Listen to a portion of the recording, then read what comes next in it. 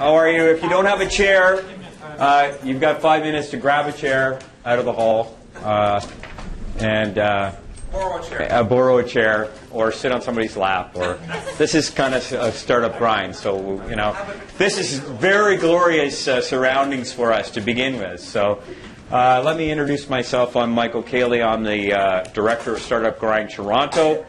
Startup Grind is a meetup and blog network that started in Silicon Valley about 3 years ago. Was founded by a guy named Derek Anderson.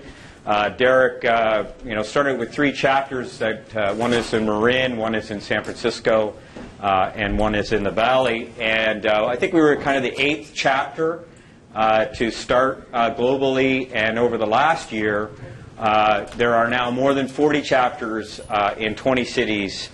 In 20 countries globally now. So it's really emerged, and without saying too much, one of those famous names in technology has just recently signed on as a global sponsor. So you'll hear more about that over the course of August. I also run a startup called Seedling Capital Services. It's a ratings platform to help build trust between investors, startups, and experts. We've been in development for a couple of years. We ran a series of pilots over the last year, and we're just in the process of moving from an alpha stage product to a beta. So you'll be able to use that to help validate your startups with investors and experts over the course of the fall. First of all, I'd like to introduce Jesse. Jesse is the director. Is that the correct title that you have? And our co-host this evening for the Creative Destructive Lab, and give him an opportunity to quickly tell you about the lab and a little bit about what he's done. Jesse also, by the way, was the founding director of the Velocity program at the University of Waterloo. So he's been helping sort out signal amongst early stage startups for over 6 years in Canada, so a fairly experienced guy in that regard. Thanks. I'm going to do this so everybody can hear me. So the Creative Destruction Lab at Robin is a program based just on the second floor here. And we're focused on building massively scalable companies. And the university-affiliated kind of research network in Ontario and in Canada, but focused mainly on what's going on at the University of Toronto, because that's where we are. We generally don't work with apps. It's research-driven companies, and we run them through an 8-month program that is focused on a board of directors that we call the G7, that are folks like Dan DeVoe from Ripple, Nigel Stokes from Datamir that sold to IBM, Dennis Betty, XTL Capital, Nick Kudos, who's a professor at the University of Toronto but also sold the company, and Lee Lau from ATI Technologies, which was just a little technology company in Canada that only changed personal computing for everybody, made gamers happy. And there's this group of folks acts like a board for companies that come in and report to them every 5 to 6 weeks. This year, actually, we're extending it to 8 weeks. And they kind of guide the company through milestones and can get them going and see how they perform. What we do differently than any other program you're going to see around is it's because of the milestones, because we get to see them perform. The low-performing companies are removed from the program, so we start with 18 and an unknown number finish. This year it was 8. And that included companies like, that everyone's probably heard of, is Thalmic. One you haven't heard of yet will be Bionym. You'll hear about them in September. And one that just announced their stuff last week, Western Expressions. They just released something that turns dumb screens into smart screens and attach a whole bunch of technology through HDMI port that allows kind of phones to interact and you to interact with the screen. Really kind of cool technology. And when we work with a company like that, he came to us with a relatively crazy idea, but really cool technology that figured out how to put screens into escalator arm rails, and that's how he's going to run his technology. And worked with him to kind of shift that kind of thing. Incredible company to work with, and over time you get to see them evolve, and everyone kind of starts off one place with a startup and it ends up somewhere else as they go, and that's a big thing that we're about here. And we work largely, again, we're open to anybody loosely affiliated with any university. It's not just the University of Toronto. And we don't ask for any equity. We don't take anything from you. We ask that you participate with the MBA program here, but you don't have to. And what we do offer, we can offer you for sure when you get into the program, social capital. And sometimes the financing comes along, and at least with 3 of them, that was certain. That's happened, but 2 more are probably likely. We'll see. But it's been an experiment. In its first year, we had a lot of success. We measure ourselves in equity growth, and in the companies. And this year, our companies grew $68 million in equity value, and you can only measure that through funding, events, or sale, and that's what we hold ourselves to as we go. Pretty kind of crazy first year, and we are trying to plant ourselves more in the University of Toronto community, but the larger Toronto community. So I think a lot of people don't understand or realize University of Toronto does $1.2 billion in research annually. It's a fairly significant school on a global scale, what's going on. So there's a lot of energy, a lot of technology, and some amazing research going on. So we're going to show you more of that. So we're happy to have you all come here. Join the Rotman community, and hopefully we'll see most of you folks around again for another event. Thanks. Great. Thanks for hosting us. This is by far the most glorious setting. When we first started these, we didn't have these signs, and we really just stuck a piece of paper to a milk crate in the center. So we really appreciate that. So a little bit about the format. It's just a straight-ahead chat between Bob and I, and throughout it, I try to kind of have a 3-way dialogue, so we would encourage you to ask questions as we go.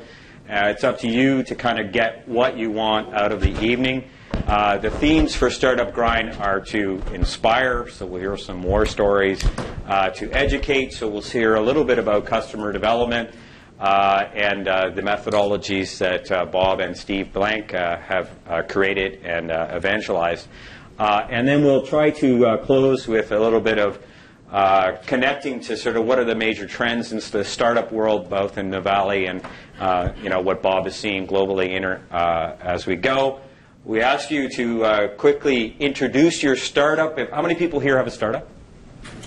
Right? So when you go to ask a question, you might be able to give us like a 10 or 15-second framing statement, at least introduce. Try not to ramble.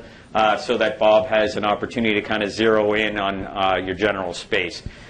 There's another tradition that is really not a Canadian tradition, but is a tradition of Startup Grind, and I really need your help for, is that when we welcome a guest at any one of these Startup Grind chapters in 40 cities globally, we do it with a standing ovation and a wild rock star-like clapping and applause. This is not a very Canadian thing to do, but we've had it done with some success. So I'd like to introduce our guest tonight. Bob is a 7-time entrepreneur. He has had 2 successful exits. He had a slide up earlier and had a phrase on that slide that said directly to toilet, and I think that described 3 of the 7. And he is co-author of a book called The Startup Owner's Manual, which you will learn a little bit more. How many people have sort of delved into customer development? How many people have read, either Bob's work or Steve Blank's work online? Right. So it's interesting that I think among startups, it's something that people identify with quickly. I think probably we have a bigger job in Ontario evangelizing the approaches with our potential investment pool. But without further ado, I'd like you to join with me and welcome Bob Dorf.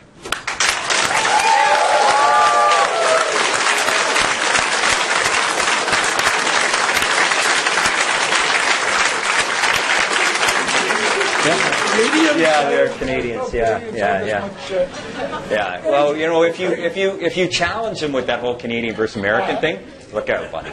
Right? It goes nuts right away. So thanks for accepting the invitation. Thanks for coming up and doing all of this. A workshop this afternoon and this evening without any kind of speaker fees or anything like that. I really, really appreciate it. Bob has done a Startup Grind event in New York City. He has one coming up in Washington. So we're grateful that the network sort of create an opportunity to bring you here to Toronto. So, glad to be here. Yeah. Great city. I've been here God knows how many times. Always enjoyed it, and nice to be back. First of all, I don't know, maybe talk a little bit. Let's start with the best days of being in a startup, and maybe that day that you closed the deal on the first exit that you knew that was life changing, or maybe there's a better day that is more inspirational about being a founder. That really is a story that you think can help people stick with it. Well, I think the best moment in 42 years of startups, and I don't know if this is on or not, doesn't seem like it, but is that better? Yeah. Okay. The best moment in 42 years of startups was when we, despite my strong objections, the senior partner in my last startup, Marketing 1-to-1, Don Peppers, absolutely had to take in venture capital. And I said, Don, what do we need this for? We have $30 million in the bank. We're making money hand over fist. And long story short, he decided we were going to do it, and I decided I was going to leave because I had sold one company where I wound up reporting to a board of directors before, and I realized the reason I liked being the founder was because I didn't have to answer to anybody, and I could bury my own mistakes and go on about my business, whether they were employees or decisions, either way. And so we brought in some top-tier Silicon Valley investors. We had a lovely problem. I wish on all of you 7 term sheets for the same company. We picked one, and they said, in your company, you have $36 million worth of public stock in companies that paid you in stock instead of cash. Get rid of it. Oh, okay, we know how to do that. 32% goes to Bob, 43% goes to Don, 23% to Martha, and 6% goes to non-partner staff members. Because I always believed that if you were a part of the company and you were an outstanding performer and you were with us more than a year, you should have a taste of whatever's going on in a growth company. So I took my pile of money, put it in my wallet, and then I had, as the CEO, I had the pleasure of going around to the admins, the secretaries, the tech support people to hand them their checks. And I handed a check to Corliss Brown, the receptionist at this company. Corliss Brown was a single mother of 4, worked 3 jobs, but when you walked into our company, you were made to feel so welcome by this woman for 7 years, right? 3 kids, lived in the ghetto of Stamford, which was a short walk from our sumptuous offices, and I handed her a check for $14,000, which was about 2/3 of a year's pay. And I got a hug. I think I still have cracked ribs from that hug, which was in year 2001.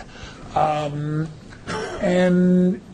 obviously my check had a few more zeros in it, but the important thing was she worked her buns off for us for 7 years, always had outstanding performance reviews, and was sort of the face of the company, and got by her standards, a really, outsized reward for just doing her job diligently. And to me, that's something you can do in your startup that you can't do at, GE or Dominion Bank or TD or, wherever.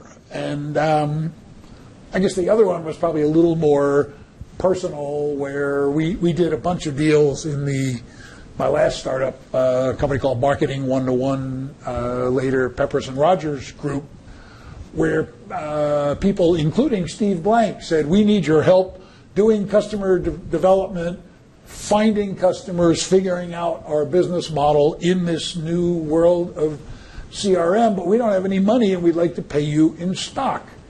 And it led me to 7 of my 8 IPOs. And I still remember the first one was a company called Broadvision, where the day after Thanksgiving, I was driving to the gym, which is something I don't do often enough, and I heard on the stock markets in the States are open on the day after Thanksgiving. It's a business day even though nobody goes to work. And just coincidentally, there was the business news on the radio. It's a quiet day on Wall Street today, except for Broadvision, which is up $30 in the first 30 minutes of trading. And I had tens of thousands of shares of this company that the day before was a sleeper. And hey, I like this early stage investing stuff. This is pretty cool. And unfortunately, in today's world, those opportunities don't exist quite as much. That was going to be my follow-up question. You said you just said you were through 8 IPOs? Yeah. What's an IPO? What's an IPO? No, but I mean, in domestic terms, I mean, a technology IPO is a very rare event, and even as you were saying today, so you were about to say the dark of IPO market. Right. In the first quarter of 2013, the number of venture-backed tech IPOs in the United States in the first 3 months of this year is one. One. Not 3, not 4, 1. There was 1 an hour in the second half of 1999. It was the most amazing sort of, if you think back to the Dutch tulip explosion of a couple centuries ago, or the real estate explosion of 2006, 7, 8 that led to the real estate collapse. It was an extraordinary and likely once-in-a-lifetime event, which leads me to probably the most important sort of balancing thought in all of that is, if you are here because you're doing a startup to get rich, go get a job.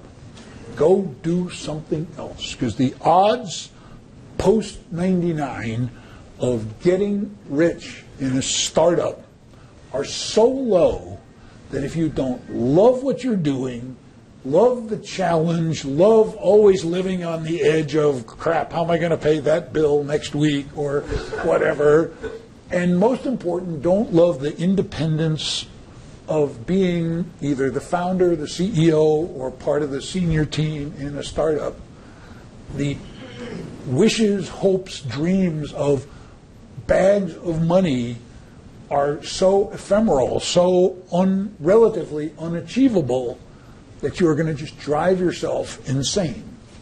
And if you love it, it will pull you through the many dark days that you're guaranteed to experience, even if your name is Mark Zuckerberg.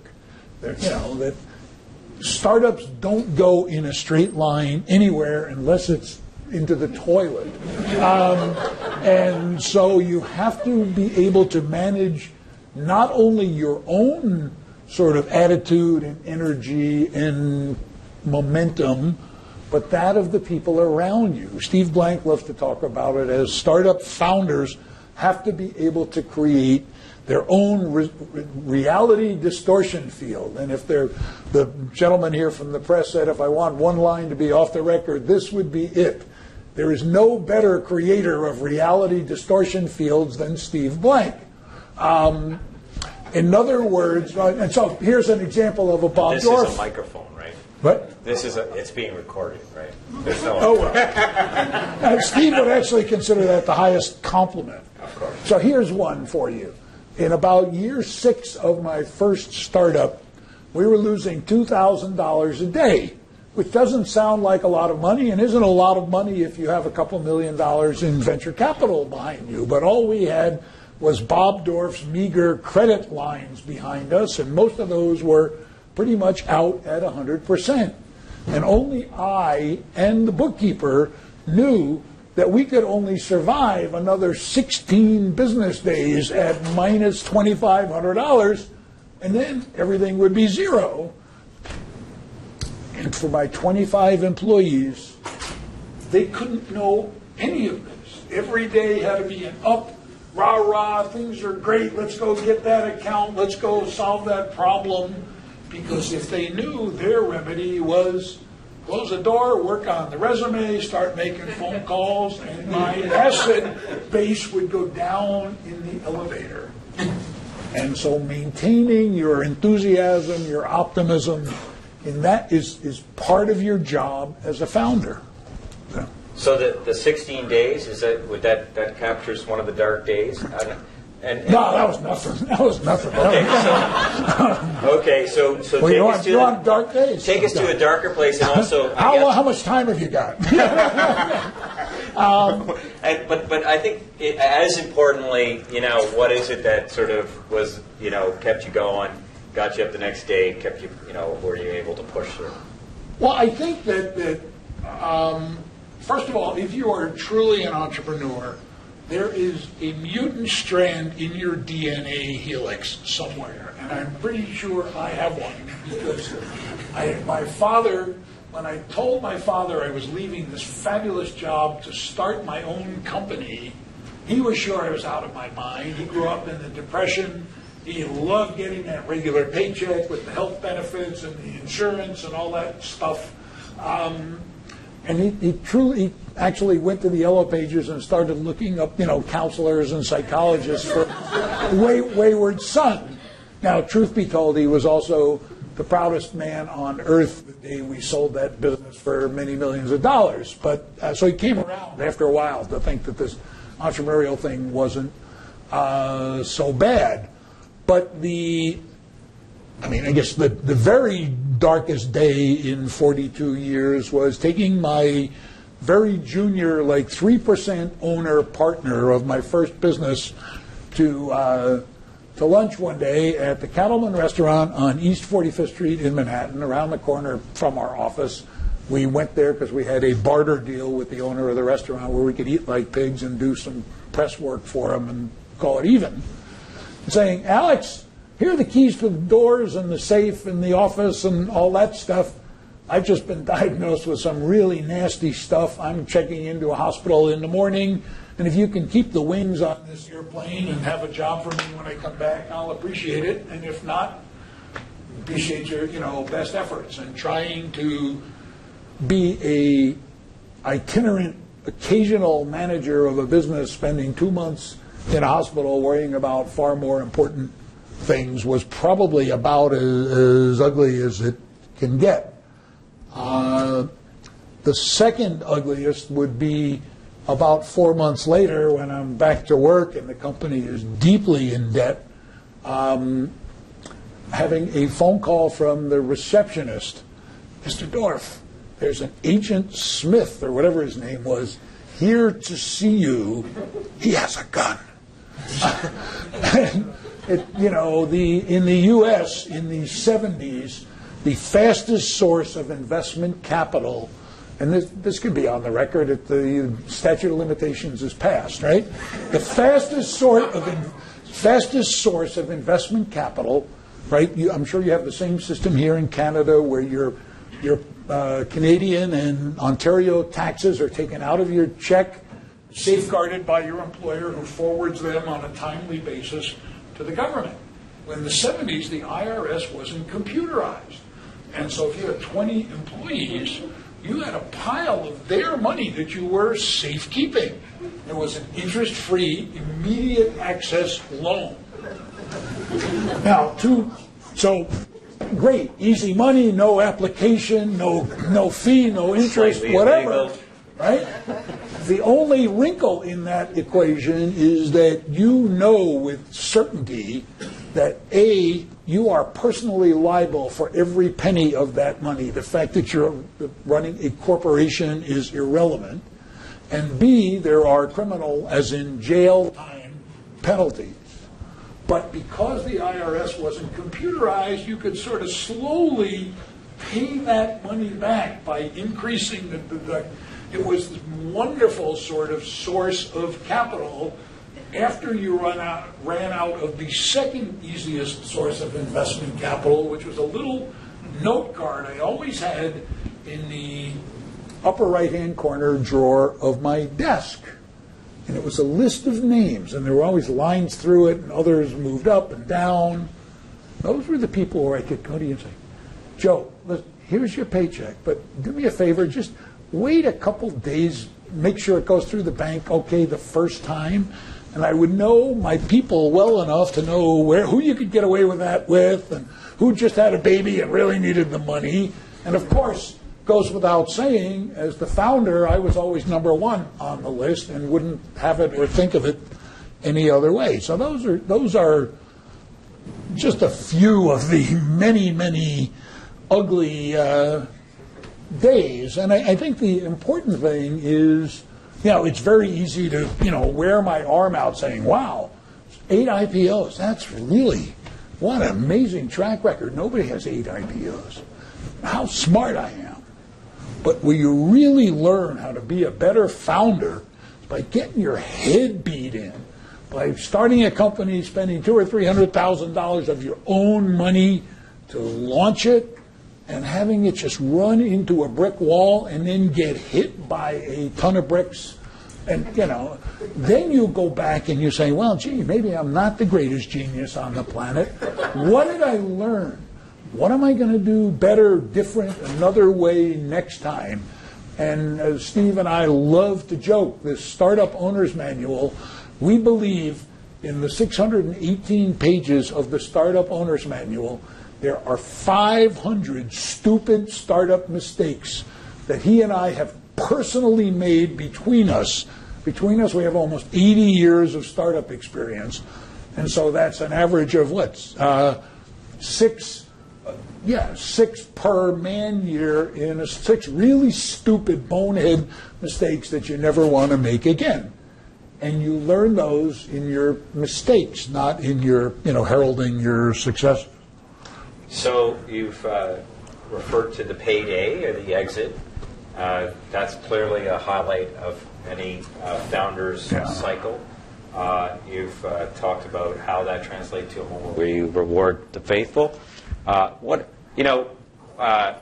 think founders, unlike, for example, academics who reach tenure, or unlike people who have a career, you often don't get that magical moment where where everybody on the outside can, grants you this status, like, wow, you have arrived.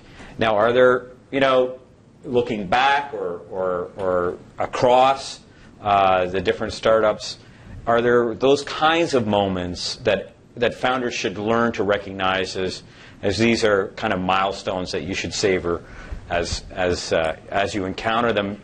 You may not recognize them.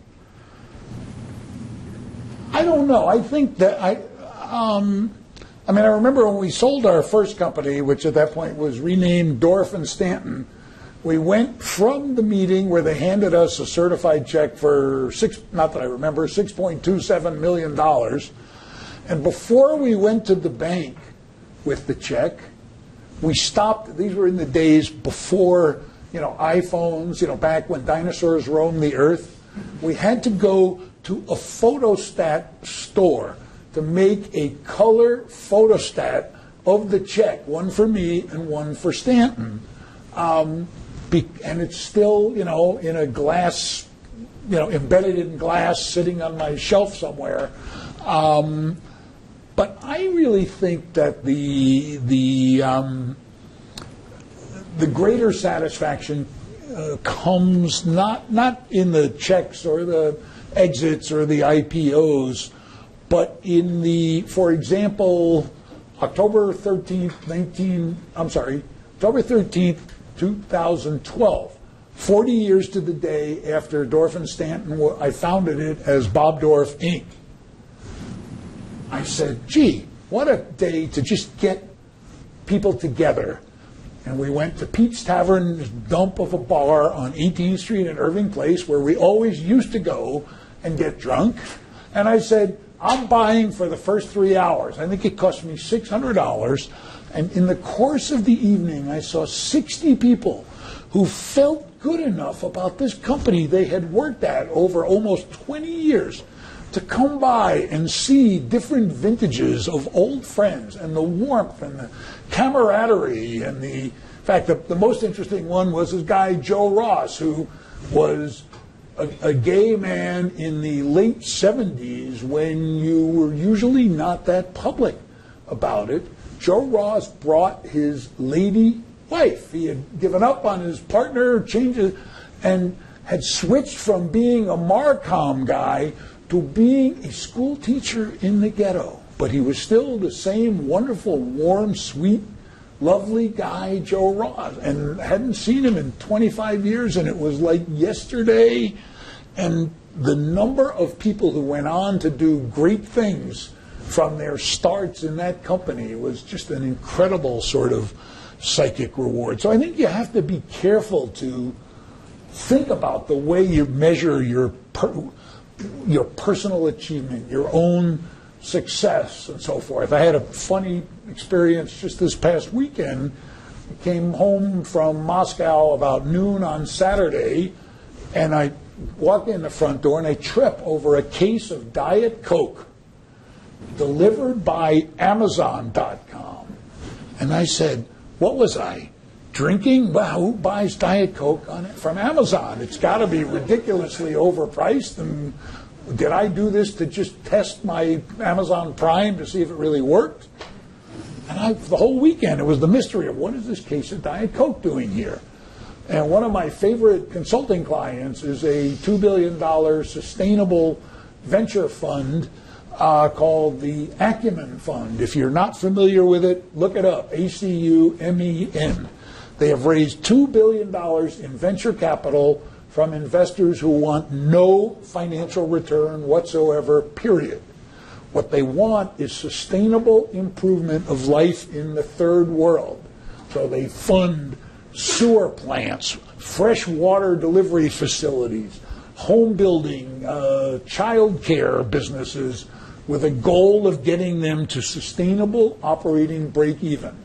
It's my favorite client, and my joke with them is we're not going to talk about my fee. My fee for you is a Diet Coke an hour. And they realized I had hit my 32 hours. They sent me the 32-pack of Diet. But I had no idea about that till Monday when I got an email about it.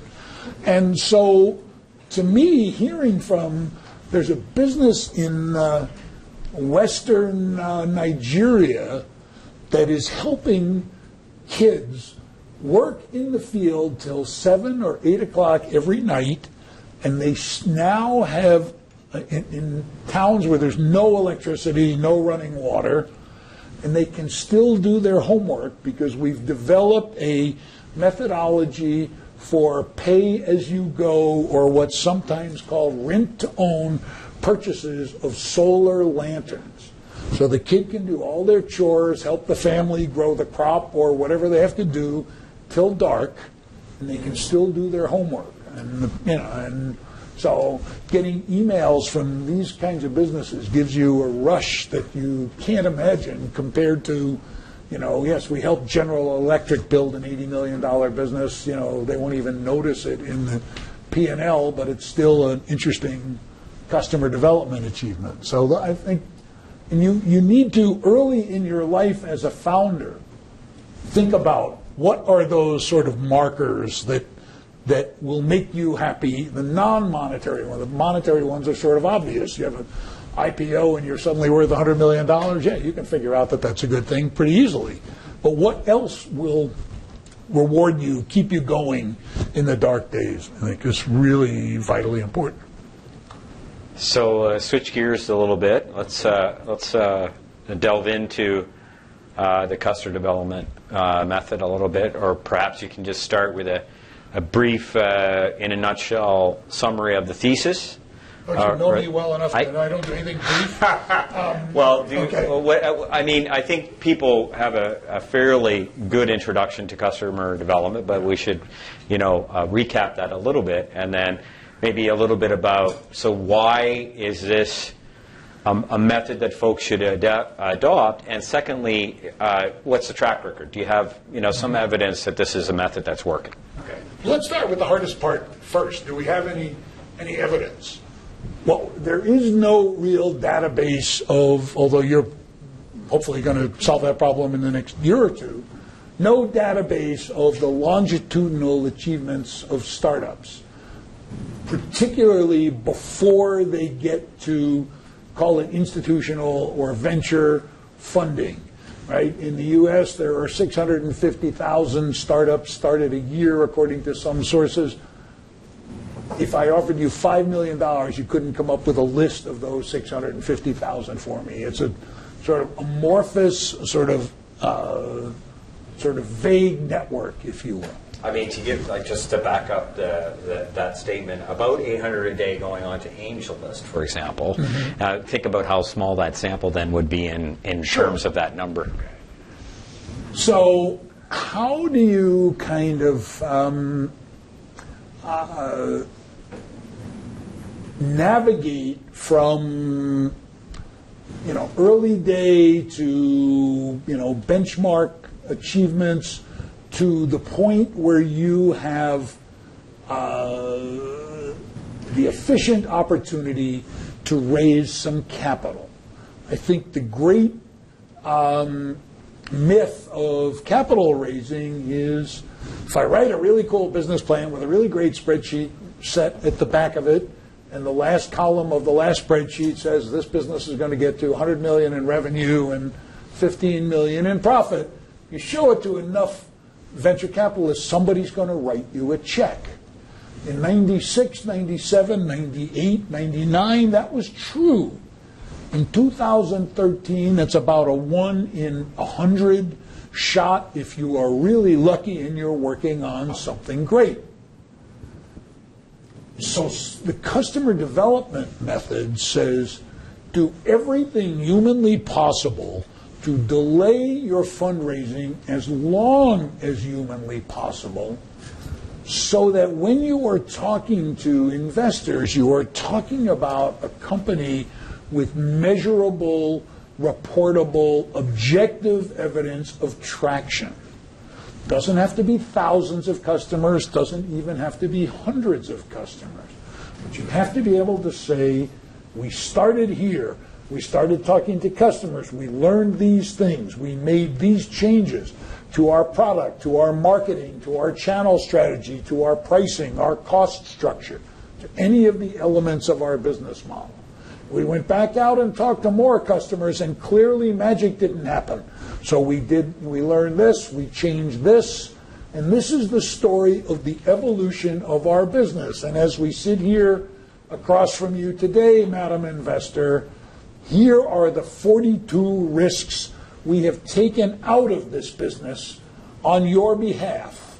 That doesn't mean there aren't 250 more risks, but look at all the mountains we have climbed in order to be here today and show you that we have learned how to go from getting 2 or 3 customers to 6 or 8 or 9 to 12 or 15 to 20. We're starting to get just a little bit of a ramp with a tiny bit of money and a hell of a lot of perspiration, determination, and shoe leather.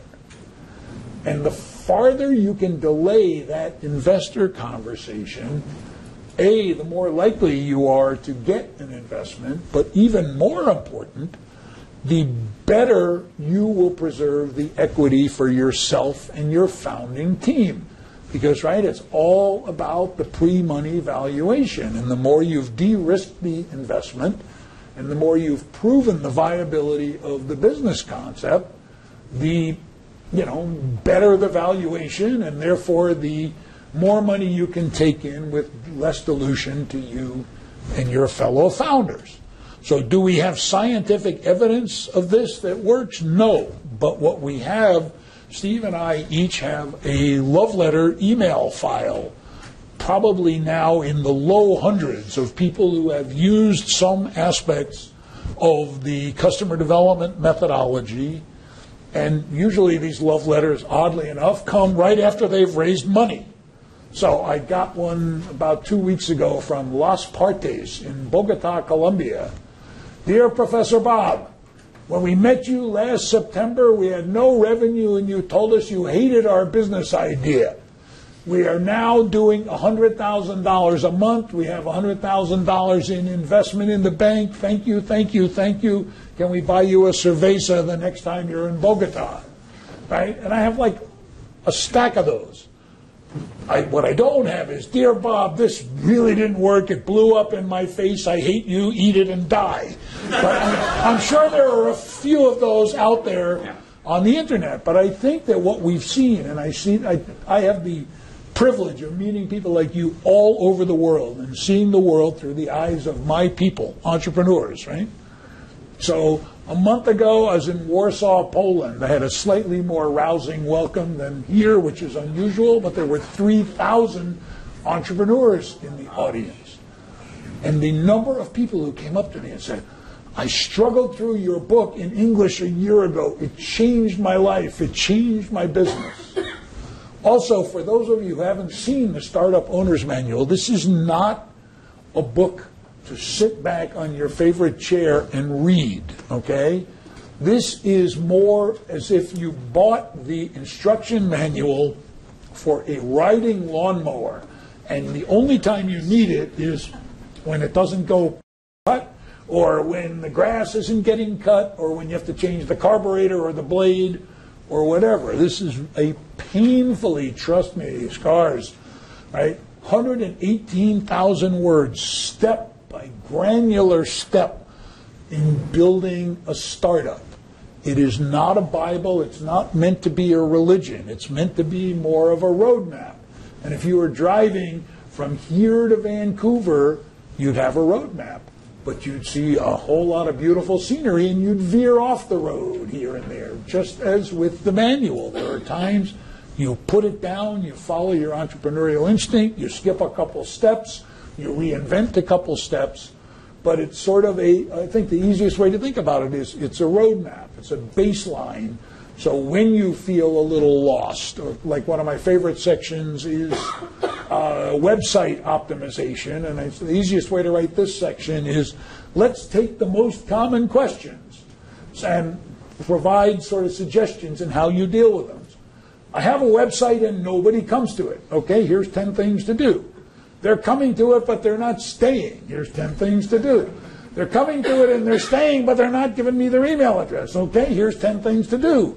They're giving me their email address, nobody's giving me any money. Try this. And so it's sort of prescriptive ways to think about. Again, Steve and I learned this the hard way. Go spend $40,000 on a website and get 8 or 10 visitors a day. Trust me, it's a great way to learn how to optimize web traffic, you know. So we have, I think Steve has the record. He had a team 3 weeks out of his Lean Launchpad program at Stanford, got $1.8 million in top-tier venture financing for a robotic weeder, what's it called, carrot bot. And the business evolved. Originally, it was going to be a robotic lawnmower for big, like college campuses and things like that. And everybody said they were out of their minds. It was too expensive, and we already have this solved with lots of low-wage labor, and we already own all the lawnmowers. We don't really need an $80,000 lawnmower, no matter how smart it is. Thank you, never mind. Customer discovery lesson number 1. Lesson number 8 was organic crops have to be hand-weeded. In the United States, we have all these guys running around wearing hats that say INS, Immigration and Naturalization Service. When somebody shows up on your organic farm in an INS hat, your labor force vanishes in 30 seconds. And now you have all these weeds eating the carrots and killing the lettuce and so forth, and you are in serious trouble. The robot has a passport and an H-1B visa, and it literally sends a squad of lasers down the row of lettuce.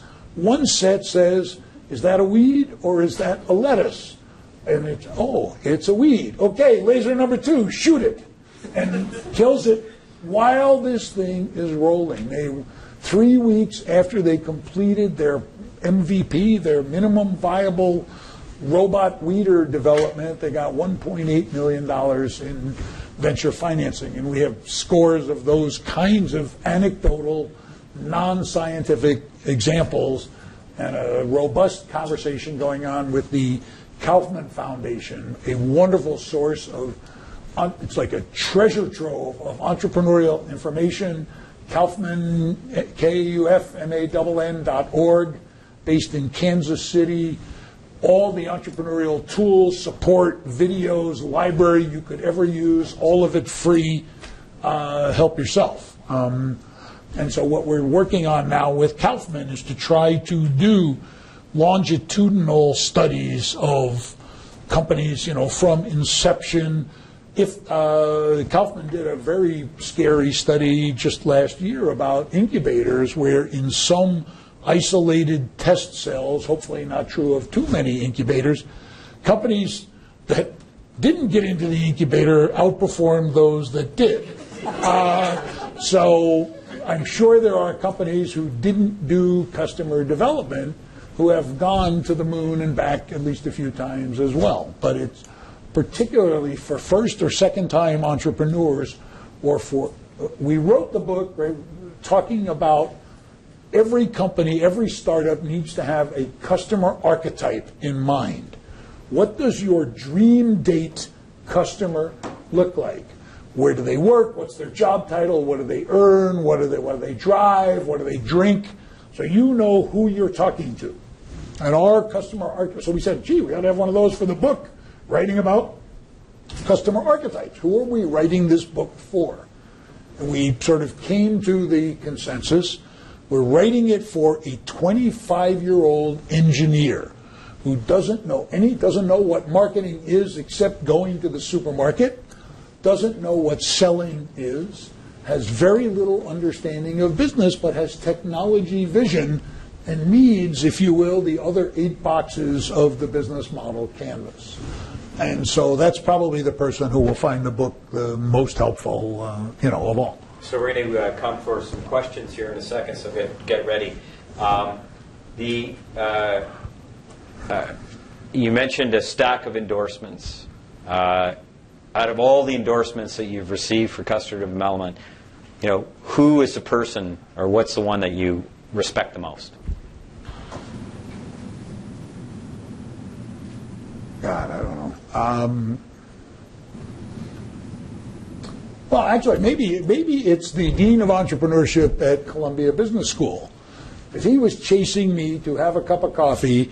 Murray Lowe is his name. He actually has a PhD in entrepreneurship, which you might consider to be an oxymoron. But he got it. What he did was he did 3 startups, made some money on the 3rd one, decided he really wanted to learn more about entrepreneurs and how they tick, and he went to Wharton and found somebody to study under. And for 2 or 3 months, he's emailing me, hey, we both live in Stamford, Connecticut. We really ought to have coffee sometime. And usually when I get emails like that, it's somebody who's trying to get to me to get to Steve Blank. And so I'm always about time efficiency, as you should always be. So I try to get them to declare their intentions in email. Finally, I got this sort of snarky email from, so I say, so what's on the agenda? What do we do? So he finally wrote back, almost nasty. What's on the agenda is a lot of people have told me I ought to meet you. I'd like to have a cup of coffee. It's really that simple. I said, okay, you're on. I'll buy. Big sport. And so the honor was, he wasn't there to get anything out of Steve. He wanted me, a kid who barely got through college. I did get through, but barely got through college, mostly because I was too busy launching wacky, crazy businesses and stuff. That, why go to class when you can learn so much more getting your head beat in the market? He wanted this kid who couldn't have gotten into Columbia Business School with a gun and $1 million to come in and teach entrepreneurship there. That was probably, I will tell you, and I tell a story to my students at the beginning of every semester. It was also my mother, who passed recently at 89 and a half. Professor of entrepreneurship at Columbia was the first of my 9 careers she could actually explain and understand. Oh, he does CRM strategy for Fortune 200 corporations and systems integrate. Oh, yeah, right, Mom. Okay, you got it. And to see the pride in her sort of eyes was probably and it's a good example. It pays exactly what I pay my cleaning lady, but she gets entitled to the same hourly rate because she's bilingual. But the honor of being asked to, is really a good example of non-monetary compensation, I think. So I'm Kamal Hassan, CEO of VentureLinks. We're a platform for entrepreneurs to help entrepreneurs get ready for funding.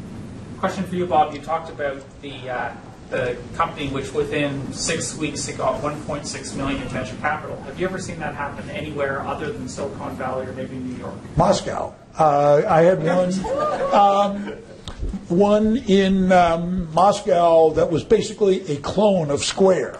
So the value proposition was obvious, the traction potential was obvious.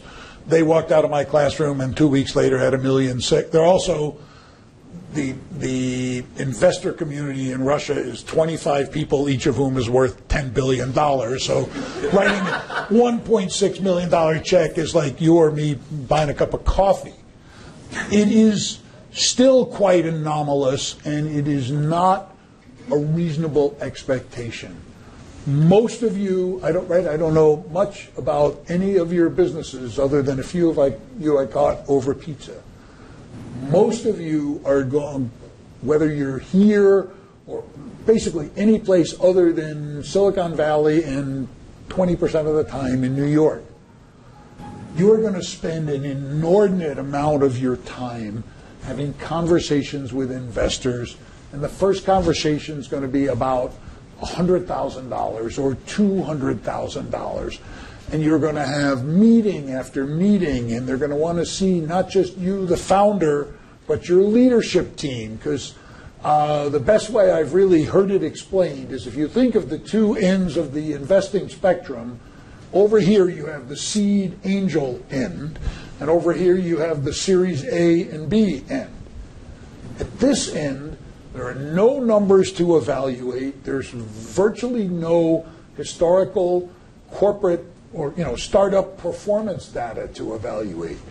Here, the investment is all you. You and the team. Do I, the investor, have $25,000, $50,000, $75,000 worth of confidence that this team can take this idea, one of the thousands of startup ideas floating around in Toronto, shake it, iterate it, pivot it, get it to something where I can get my money back. But there's so little data to evaluate at this end of the spectrum. At this end of the spectrum, you don't matter. Because if you really get this Series A thing right, the odds are overwhelming. You're going to get fired. Because once the investors say, holy crap, we got a winner here. We don't want this first-time CEO screwing it up. Let's bring in some big shot, big name, serial CEO, hired gun. And they have tons of data to evaluate and compare and so forth. Big fan of VC, huh?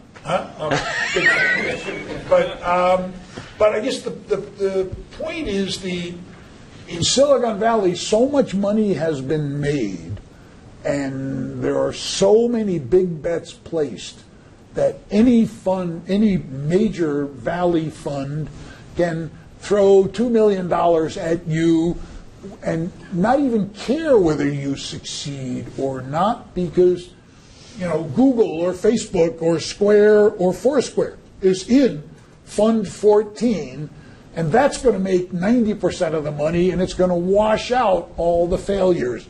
So you seem like a nice lady. It seems like a pretty good idea. I kind of like your team. Sure, here's $1 million. Come back. Don't bother me too much, but call me in a couple of months. Tell me how it's going. That's the anomaly. Do you have a card? If you take rubber checks, I have a card. But that's the anomaly. That is truly the way it was even in New York in 97, 98, 99. It was like drunks in a casino. Here's a pile of money, put it on 17. Here's another pile of money, put it on black. Because there was this fervor, and that fervor was dramatically extinguished in April of 2000 when the NASDAQ dropped, 5,000 points in 72 hours. I had my favorite IPO of all time, $1 invested at a brief moment in time in December, January 99, was $906 to 1.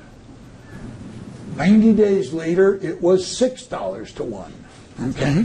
Fortunately, I sold some of it, never sold enough of it, but sold a nice pile of it, earlier on. And that has changed, in my opinion, changed the investor climate forever. Right? It's changed the definition of a home run. A home run in the mid-late 90s was 100x return on your money. The easiest way to hit more home runs is to redefine the home run as 10 to 12x on your money, which is pretty much where it is now. And lots of VC funds are happy with 3 to 5x. The only problem with that is that's got to be a portfolio-wide average, or your investors are going to A, shoot you, and B, never invest with you again. So I guess, just to bring this back to customer development, this is why you need to do everything you can without raising money to demonstrate traction and momentum in your business, and to keep evolving and refining the idea with sweat and shoe leather and your MasterCard limit, so that when you go to that investor, you've taken some number of pounds of risk out of the idea so that you can get an investment decision in a reasonable amount of time, so you can stay focused on your number one job, which is building your business, not finding investors. Other questions? Go ahead. So you mentioned your favorite fund is the Acumen Fund. So how do we support more social entrepreneurs where there may not be as much of a financial return, more of a social return? Well, I think two ways. The easiest way is there are lots of social venture funds. Write them a check. The other, which is something all of you can do without writing them a check, is make yourself available to help them succeed. If you're an e-marketing expert and you've come across a not-for-profit that you like, help them develop an e-marketing fundraising or awareness campaign. If you're a back-end developer and somebody needs help in something you believe in to build the infrastructure for their database or their website or whatever, give them your time and talent. It's a wonderful, very rewarding way to, give back without writing a check. Okay, so maybe a little perspective again, just recapping some of the numbers that you've been mentioning. So 650,000 startups, about 800 a day that are going on to Angel List. And you've mentioned several times this notion of a prospect of becoming a $100 million company, right? So how many founders again here? How many startups again? So how many people think that they have a business that's going to make $100 million a year, right? Okay. So right. So that's a pretty bullish crowd, given that. So what is it about customer development that that could help warrant that kind of optimism? Well, I think more important than that is what are the people who don't think they're going to get to $100 million going to do? Because it doesn't mean they need to give up or be despondent. You can build a beautiful, profitable, sustainable $5 or $10 or $4 or $8 million business that can reward you very generously, that can challenge you every day for the rest of your career, that can give you enough, room in the payroll to hire really talented people and do really great stuff. What you won't do as a consequence of that is have some big boom IPO thing at the end of it. Doesn't mean you can't make great money, put your kids through college, buy a nice house and a nice car, and be excited to get up and go to work every day of your professional life. The customer development methodology can help you get that right early, and and sort of, as long as you're honest with yourself and particularly with your co-founders and your investors about what's our trajectory. Because to build a $5 or $6 million profitable business, you don't talk to VCs. You talk to entirely different classes of long-term investors, often to debt investors, because you're not VC ready. That doesn't mean it's a bad business or you shouldn't do it or anything like that. If you are really shooting for the moon, for the 100 million plus, you're really going to hate this thought. And this thought is you should be spending 3 or 4 months at the beginning of that journey not selling anything and not building anything other than core, sort of unchangeable elements of your business. And you should spend almost all of your time in those first 4 months talking to customers, getting out of the building, doing customer discovery to be sure that whatever it is you are going to build is the best possible, most distinctive, unusual, highly valued thing, and that it solves a serious problem for a sizable universe of customers, almost certainly beyond Canada, because getting to $100 million in Canada is a relatively unusual, occurrence for a startup sitting, in this room today.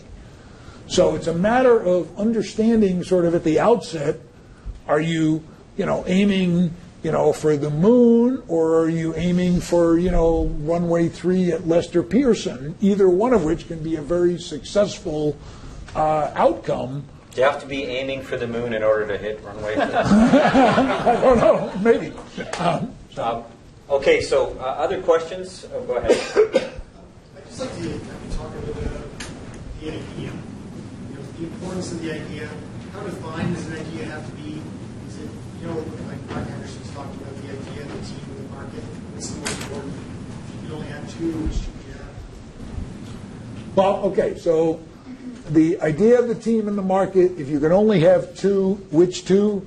I would take the team and the market any day, on the bold premise that whatever idea you walk in here with tonight, by the time it's a successful business, it's going to be tortured and twisted and changed a bunch of times.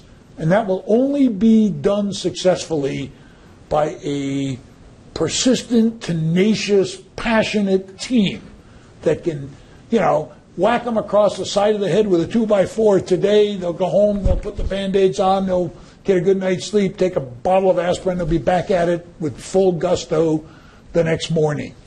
Mark Andreessen is the one who also, we talk in the sort of customer development lexicon about the pivot. Oh crap, this business isn't working. We need to make a dramatic change in one of the fundamental elements of that business. Mark Andreessen said, I don't know where this word pivot came from. We used to call it a cock-up or something worse. And he's probably right. But I think the difference in the current startup attitude is what they often refer to as fail fast.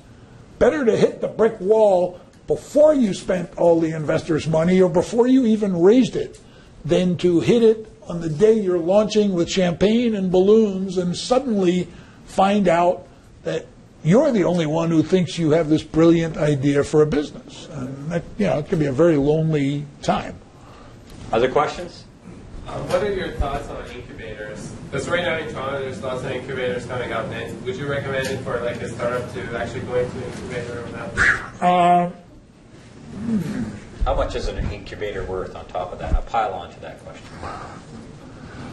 I think it totally depends. I have seen horrible incubators, and I've seen a few really great ones.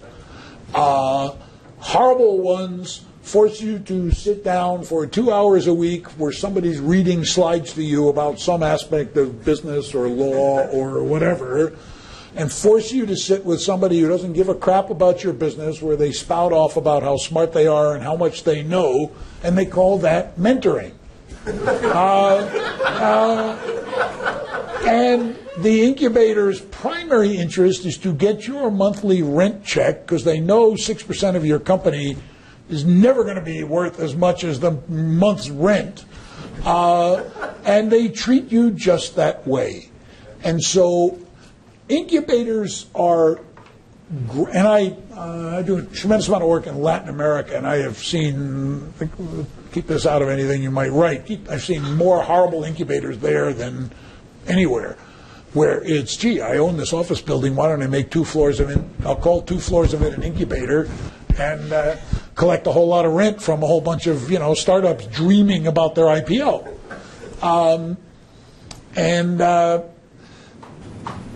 You have to screen incubators as thoroughly as you would screen a co-founder or a CTO. Don't just talk to the references they give you. Go back and find their website from a year ago and see what companies were there then. Find the ones that failed out. Find the ones that, in other words, don't take the reference list they hand you. That's going to be stacked. And, hey, can we come hang out here for a couple of days and just have coffee with a bunch of people? And if they say no, red alert. So, and I think you have to really think of an incubator the way you would an investor. There's lots of dumb money, bad investors who just want to beat you. The dog died because they kicked it so many times. The wife said, if you beat me one more time, I'm calling the, RCMP. So they need somebody new to whip. And you're lucky you, for $25,000, they got a new dog to kick. As opposed to one who says, this is an industry I know. I know a lot of people in this industry. I can make a lot of introductions for these people, and I can help them turn my $25,000 into hundreds of thousands, not for them, for my own selfish interest. So again, who have they invested in? Did they really do what they said? And so on and so forth. And I think incubators have gotten so ubiquitous that it is no longer an honor to be called to serve. You have to be vigilant about making sure that it's really going to add value, not because they say so, but because it's been proven in their past experience with other startups. How about government-funded incubators versus private sector incubators? Well, I like the government-funded models. For example, Brazil has a model where they give money to existing incubators, but they give money to private sector incubators? Private sector incubators, but the private sector incubator is not entitled to a management fee on the government money, and the government gets its traditional return. But basically what they're doing is being an accelerant to existing incubators. So they provide the money as a fund? To an existing fund. So a fund that's attached to an incubator. Right. Okay. But the difference is governments are typically, and I don't know if Canada is an exception to this, but in most of the world, governments have repeatedly proven that they are not good stock pickers. Right? The United States government's going to lose God knows how many billions on General Motors, not to mention $1 billion on Solyndra. The U.S. Small Business Administration, I think, is at this rate lost about $3.5 billion. So if the government money can be catalytic, it can fund advisors or reduce the operating burden on startups or incubators, that kind of model I like a lot. But when, hi, this is your government, I can't get anything right in what I'm doing in my day job, so I'm going to tell you how to do your startup. I don't know anything about startups, but in this book it says you should be doing this. That's not the kind of help you need. So I say that absent any knowledge of the Canadian government involvement. I think there's government money in almost all of the incubators that are active in Ontario, at least. But there are a few private sector ones that stand out, and there are private sector models associated with each of the government funded models. But we'll talk about that over drinks afterwards. Go ahead. Hi, it's Dorf. Johnny Barfield spoke earlier. I had a question. You said you're an angel investor. You've been going around spreading the word on your customer development model. So presumably a lot of the startups these days are at least looking into that model. So beyond that, what are 3 to 5 things that you want to see in a company before you put a dollar figure?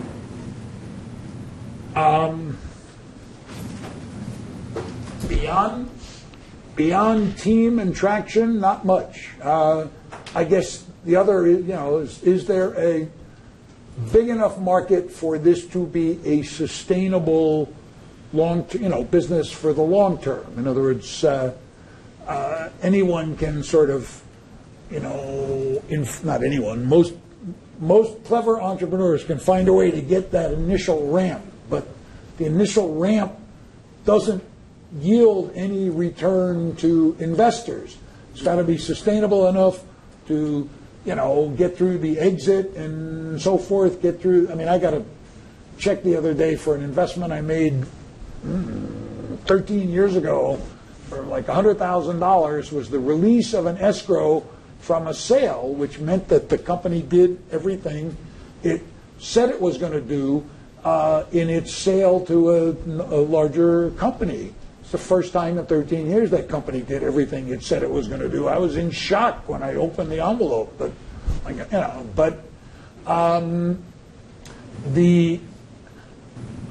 think the other thing is how do you most businesses need to continue to grow, to maintain their talent pool, more than anything, right? I'm only going to be a director for so long, then I want to be a vice president and so forth. And so usually that's fueled by organic growth.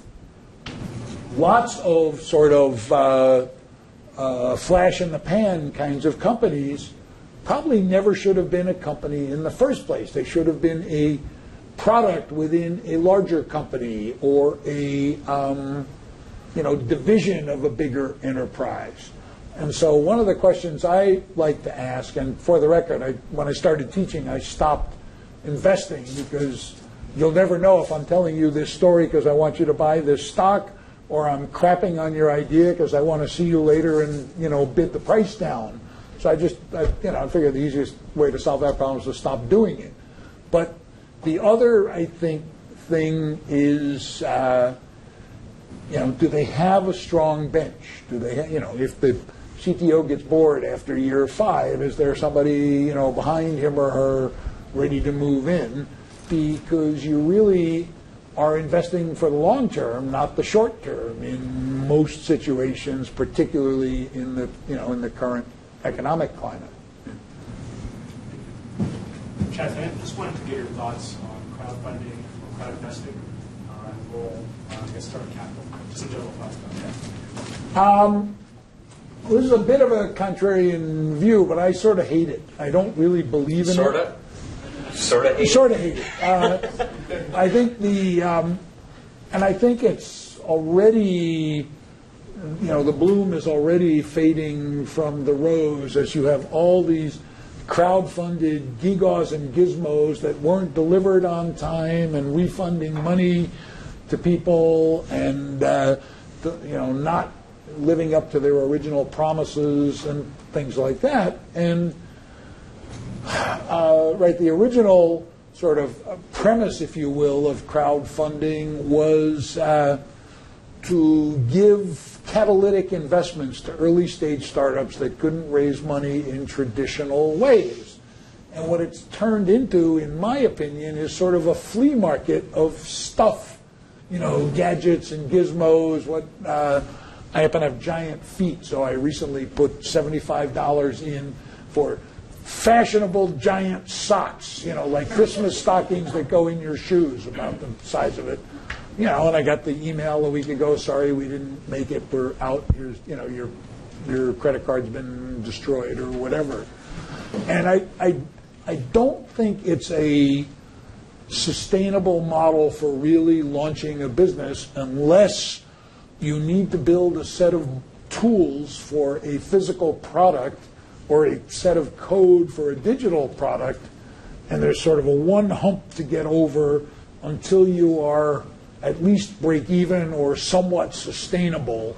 And then you are under pressure to actually deliver on your promises. There was a horrible story a month or so ago in TechCrunch or someplace about some people who developed some new physical product and all of a sudden got, like 2,500 orders for it, and they had made a prototype and they had ideas of how they were going to build it. And it was, oh crap, we got to deliver 2,500 of these things in 60 days.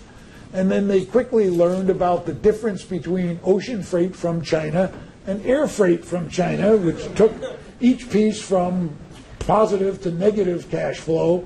All of a sudden, reality set in. I had a team this week at Columbia Business School where now they have 3 customers who want what they're selling, and they can't figure out how to make it. I got, guys, I know this is an extraordinary stroke of luck to, in your first 20 customer discovery interviews to have 3 buyers, but didn't you think that maybe that would happen? And your second-year business school students, didn't you understand that manufacturing came before delivery and revenue? And, that's not my course. You should have learned that in like 4th grade. So I have a...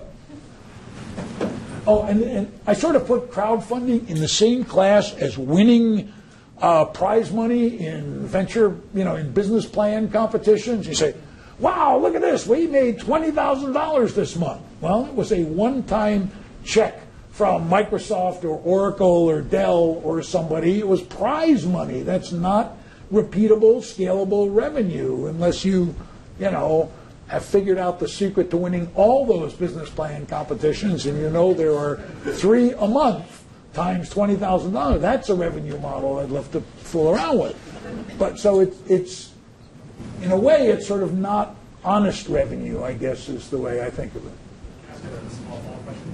I agree with you. I think crowdfunding is more about rewards and perks than donations, right? But let's just say when the Job Act funding gets realized, right? Do you see them crowd investing, which is more about equity and debt, being a viable platform?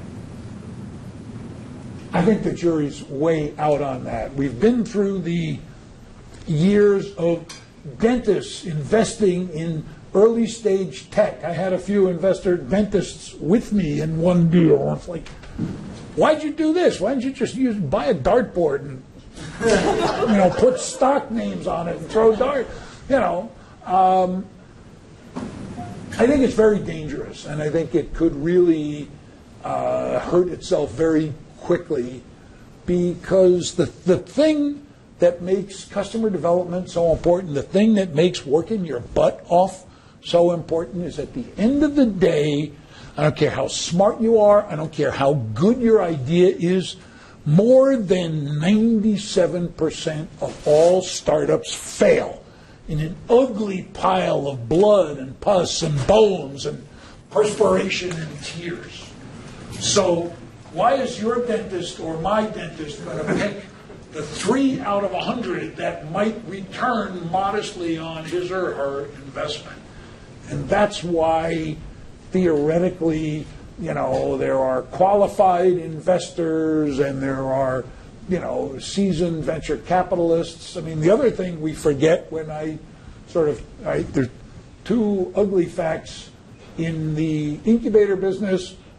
Almost all of the money made by all incubated companies of all time came from Y Combinator or Techstars, period. That leaves thousands of other incubators scraping for the other 10 or 20% of all the money made. In venture capital, right, you can name them on one hand, NEA, Sequoia, Kleiner, 1 or 2 others, probably responsible for more than 50% of all the money made in all time in venture capital, and fully a third of the venture capital funds that existed in 2000 have vanished from the earth and not been replaced. And if you look at the return of the venture capital asset class over the last decade, if you remove Google and Facebook from the last 10 years, the annual IRR of the venture capital industry, minus 6% per annum. And worse in Canada. Huh? And worse. And worse in Canada. Okay? So, it's sort of, there are, pick a number, there are 1,000 brain surgeons in the United States. If you need brain surgery, do you want somebody in the top 10 or the bottom 100? And I think the same is true when you're picking winners, particularly knowing that 97 of your winners are not going to live. And so, and I've done a bunch of venture investing. It was not a happy time for me, partly because the timing was bad and also because I'm sort of Teutonic. I like, when you're an investor, you're always coaching and advising and sort of building consensus. I sort of like being a CEO. Do this. If you don't do this, she'll do it tomorrow and you'll be working on your resume. We understand each other? Right? Very simple, straight, and you can't do that as an investor ever, because first you have to build a consensus among the investors, then you have to gently, kind of cuddly approach the CEO and say, all your investors, we know you're in charge and you're the CEO, but we all kind of think you ought to fire these 9 people, do this, change that, and you really sort of emasculate the CEO at that point. You might as well run the company yourself. So I think. So are those? It sounds like a huge problem, right? To try to address a 97% failure rate in traditional investing. VC is a 1 in 10 game in the best amongst the best investors. The best VCs do. The best, yeah. But that's like 15 people. Right, that are kind of responsible for that, and the remainder are kind of fighting for a fraction of the overall scraps, right? Yeah. So, is that just the nature of the game, or is there a more productive approach? I mean, I think that customer development is at least a step towards the notion that there's a more productive approach. So do you see those numbers changing through big data or through the adoption of lean and customer development methods? Or, can we build a model like the housing industry did with those assumptions? I think personally the best thing that can happen for your country and mine is that we return to robust sort of economic growth in the core industries in our countries, because the first thing that will do to the startup community is it will take the 30 or 40% of the people who say, I'm an entrepreneur, I'm doing a startup because I couldn't get a job.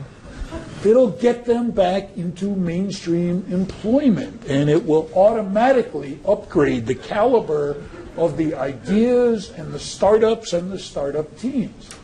And so I think that's really job number one. I think job number two is another third of venture capitalists are going to vaporize. There are so many scores of them are struggling now to, you're going to raise money based on your past performance. If your past performance is a 0, why exactly would I invest new money with you? And so I think there will be something of a purge. I've had the privilege of doing a bunch of, probably 10 years ago now, sort of company fix-it work for Sequoia. Right? Sequoia and Kleiner are as good as it gets in the world of venture capital. And when you go to Sequoia's headquarters on Sand Hill Road, which is a requirement, they make you sit at the reception desk, in the reception area for 10 minutes. Why? Because behind the receptionist is a 40-inch screen flicking through all of the logos of their IPOs back to Fairchild Semiconductor in the early 1950s, a small company you may have heard of called Hewlett-Packard, where Sequoia was the A-round investor, another one, Apple, then a few Johnny-come-latelys like Google and Facebook. And you're just watching. It's like who's who in successful startups parading before your eyes. It's probably the second best thing like that I've ever seen. The other one is at Bessemer in Rockefeller Center in New York City, where there's this giant brass plaque in the lobby. Our first 100 IPOs. sort of makes just a bit of a statement. And I think, A, it will be a healthier climate for the founders to walk into a place and come out with a straight answer. Because most venture capitalists waste immense amounts of your time because, like the Japanese, they never want to say no. Just in case this might turn out to be Google. I don't want to be the one who said no to it. So please go back, do a spreadsheet, do it this way. Let me see it in 14-point flush left. See what would happen if you grew at 3% a month instead of 2% a quarter, and then we'll talk some more. So you run back and say, wow, these VCs are interested. Everybody stop work. We're working on this presentation. And you take your eye off your business for a week. Then the guy, doesn't answer the phone. A month later, you get to go in, okay, well, now think about this. And it's a huge time sump that, worse than the time, is taking your eye off your number one job as a founder, which is to build a great company. You build a great company, the investors will call you. And companies are not sold, they're bought.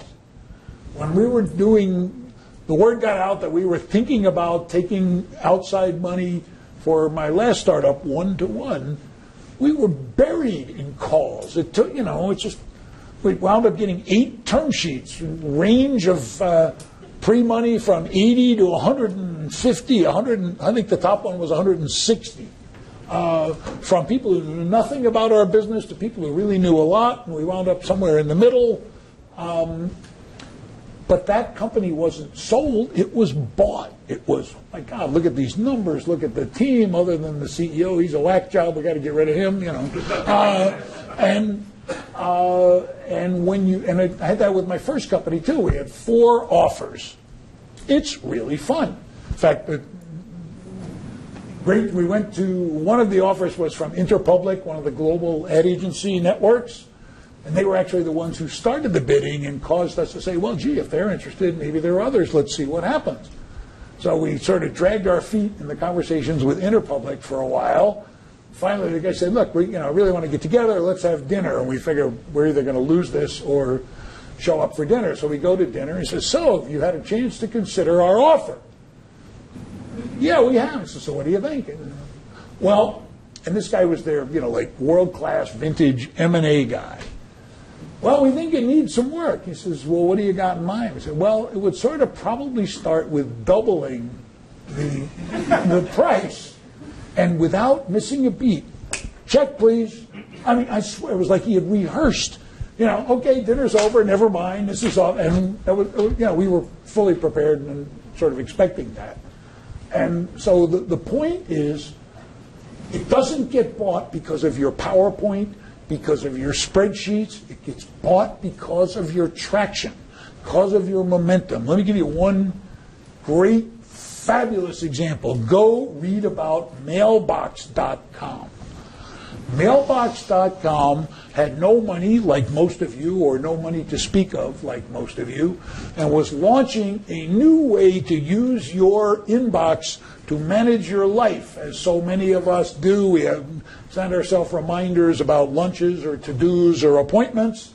They were going to organize and sort of, build a data infrastructure to run your life through your mailbox.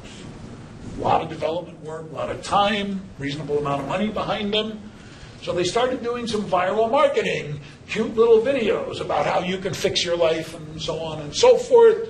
Sign up now to be one of the first users of Mailbox.com.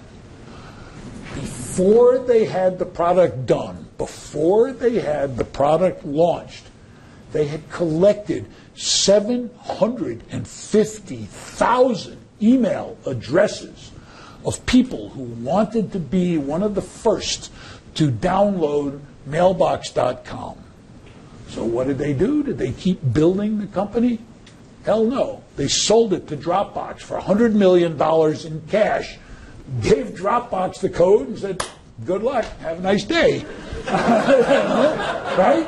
So they created traction. No revenue, no code to QA, right? They showed that they had, right, if you go back to product market fit, right? They found a market, 750,000 people eager to have better inboxes, and a rough idea of a product that would have product market fit with that market. $100 million cash, no code. You know. Okay, so we're getting close to wrapping up here. So how many people came here, wanted something, nugget of information or a question, still haven't found it? Free book. What's that? Free copy of the book. There's no such thing as a free lunch, but we'll work on it. For this young lady, I might have checked. I may have a couple of. There's two here. There's one there. So there's one there. There's like, okay, so we got 4 or 5 questions. So let's keep the questions short, and and maybe I'll answer them. Because no, I'm just kidding. Go. I was hoping you just talk a little bit about companies that have done a really good job either entering a new market, creating a new market, or resegmenting as a niche. Like, what do the companies that do that really well in terms of pulling customers from existing markets into the niche or into the new market? What do they do? Like, do they have common characteristics?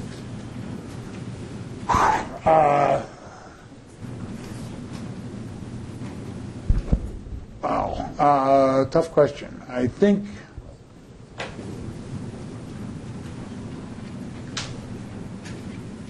I'm not sure this is a great answer. It's a difficult question. I probably need either 2 glasses of wine or an hour to come up with a really good answer. So go to Ocho afterwards.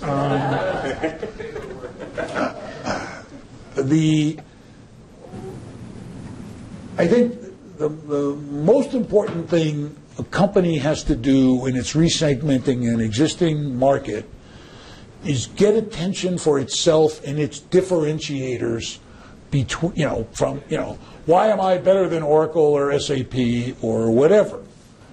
And in the cluttered sort of marketplace of today's internet world, you can't do that with data sheets and ordinary facts and press releases. You have to do it by being engaging, by being by being viral or viral-able, so to speak. And you have to usually, or where you can, use humor or outrage, to get some attention. So one example that comes to mind is a company in Eastern Europe called Bulldog Software, which had no money, and it was a different kind of security software.